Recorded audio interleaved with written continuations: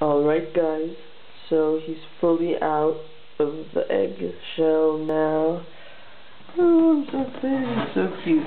Well, he's not cute right now, but there he is. I'm gonna put some cotton under him because it looks like that hurts to be on that wire, especially since his body is so small and fragile right now.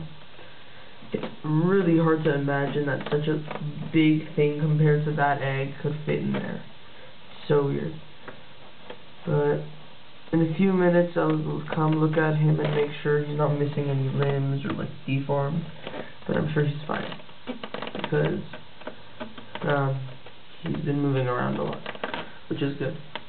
So yeah, that's it. Bye. Say bye.